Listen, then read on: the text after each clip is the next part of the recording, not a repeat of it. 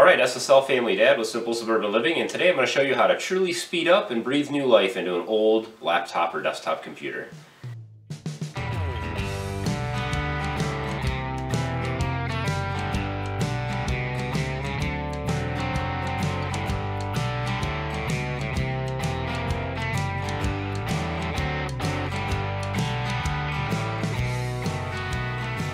Okay, so if you have an older laptop or desktop computer laying around, anything, maybe 5 years or older, it's probably you're starting to notice that it's getting slower, things aren't responding fast enough, and all that kind of good stuff. You'd be surprised that the slowest component in most computers is the hard drive, especially systems that are older than 3 or 4 years.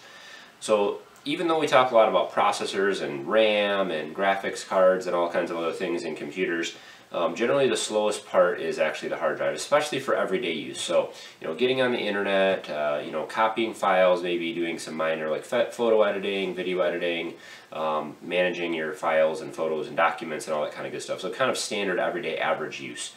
The hard drive is the slowest part. And so the easiest and least expensive way to really truly increase the speed of an older computer is to replace the hard drive with what's called an SSD, or a solid state drive. I've got one here. The prices on these have shot down so much that you can actually do this project here that we're doing today for around $100 or less. The components I had here I caught on sale. It was about $70 for what I have into this project here. I'll put a link to these products also in the description so that you can see, have some ideas of the products that we're using, and maybe pick those up for yourself. So I'm working with a laptop here. The process is very similar for a desktop computer, except for you'd be obviously working inside of a desktop tower of some sort instead of a laptop. Now you can also do this for an all-in-one computer, computers that are built all into the monitor and all that stuff is built together. Very similar process. So a couple things that you'll need. First thing you'll need is that solid state drive. You can get any size you want. This is a real small one, 120 gigabytes. They go on up to a terabyte or larger. Just depends on how much money you want to spend in it. I got a very small solid state drive because I'm going to use the hard drive that's already in this laptop as an external hard drive for all of my data. So what I did was picked up one of these little external hard drive cases, and these are very inexpensive. Again, I'll put a link to this on Amazon as well, and you can pick these up for less than $20. What this does is allows me to take the internal hard drive out of the laptop, put it in this case, and it comes with a USB cable that will let me plug this into the computer and save all of my data and files to that. Since this solid state drive is small, this will allow me to keep all my files stored. The other thing that you want to have is any recovery disks or operating system installation disks that you have. You can usually make these from your computer when you get it. It'll keep reminding you to make those. Recovery disks are what you'll need to reload the operating system and all that good stuff back on when we're done. If you don't have these, you'll have to look with your particular manufacturer to see how to create a set off of your computer.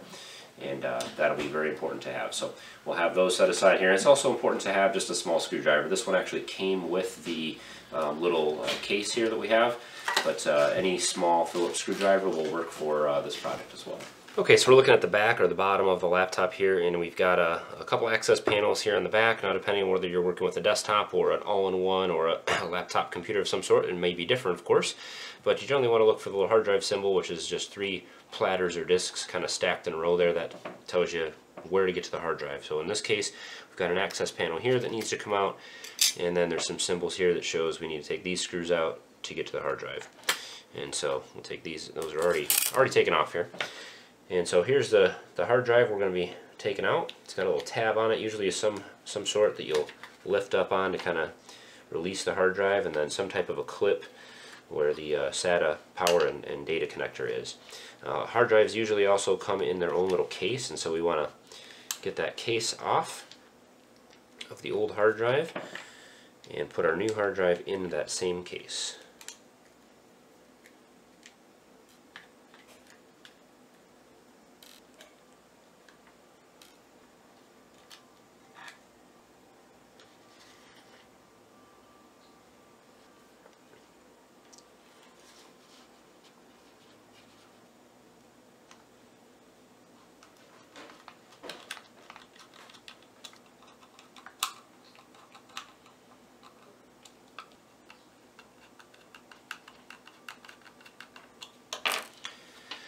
Okay, once you have the new solid state drive in the old hard drive case, you can go ahead and get the data connections plugged back in, and then just go ahead and fit that back into its little spot here.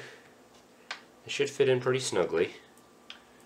Everything should be the same size. Now if you're working with a desktop, you may not fit in there exactly. There are adapter brackets that you can get with a desktop computer because you're replacing a lot larger drive, or you can just set it in there and screw to one of the side panels however you see fit. So another thing I forgot to mention, it's a good idea to take your battery out, obviously have the computer unplugged, and you always want to make sure that you're grounded and you're not on carpet or anything where you can generate static electricity. You just want to be careful when you're touching any of the components. So kind of a computer repair 101 type stuff. Okay, next thing we're going to do is just open up our hard drive enclosure and get our old hard drive put in here so we can access all of the data off of it. That's the nice thing about doing it this way, is that you don't have to back up any data or anything like that. It's all going to be done in one step here. It normally slides in pretty easily. And we'll just get this screwed back together and we'll be done with this, and it's time to get the operating system loaded back on the computer. Alright, once you have everything put back together and you power up your laptop or desktop computer here, you're going to get a message probably similar to this, that there's no bootable device. And this is the time you'll want to go ahead and put in your first recovery disk or operating system disk into the drive. And in this case, it's giving me the option to just press a key to boot from the disk automatically. If you don't have that option, you may have to reboot your computer and use either the escape or F2 or F12 key as soon as the computer turns on to get to a boot menu. And it normally will display options in the lower portion of the screen here in the corner. It will say boot options, press F10 or F12. It just depends on the make and model of your system. Alright, so the recovery process is completed here. I've got all the operating system and programs and all that good stuff, updates and everything loaded back on the system, and it's back up and ready to use again. It really is night and day from the old system to the new system. The solid state drive makes a huge difference in startup times and shutdown times and installing programs and just everyday use. It's just a huge increase in speed. Probably took over 2 minutes to start up the old computer from pushing the power button to being able to actually use it, and this one takes less than 30 seconds. So big difference from just replacing the drive. The reason these solid state drives are so much better, they consume a lot less power, there's no moving components, so there's shock resistance. You can drop the computer, and other than other damage that you would get from dropping it, the hard drive would be intact and you won't lose any data. So they're shock proof and you can move it around and all that good stuff. Older hard drives, especially in laptops, they have really low speed hard drives they put in there to conserve power. So generally 5400 RPMs or even lower, 4200 RPMs. And those drives just perform horribly in laptops. So solid state drive makes a huge difference. You're also going to notice a big battery life increase on the laptop as well. If you're using it in a desktop or an all-in-one, it's not a big deal, but for laptops you'll notice that battery life increase. So I've also got my old hard drive and the hard drive enclosure here, which I just have plugged into the computer, so I have access to all the data that was on the old hard drive. I didn't do any cloning, I didn't have to do anything complicated, just pop the hard drive in that enclosure and then plug it into the computer once we're loaded back up on the new drive. So very inexpensive way to increase the speed of an older computer by leaps and bounds. And this will probably add another few years of life at least onto this system. So hopefully you guys found this useful or informational. If you guys have questions about the process, I know I kind of went through a brief overview of the steps here. I have some other videos that go into more detail. If you have questions about anything, please throw those down below. I'll help you out as best I can. Always appreciate comments as well. If you have suggestions or other things that you want to share with other viewers, I'd love to hear about that stuff as well.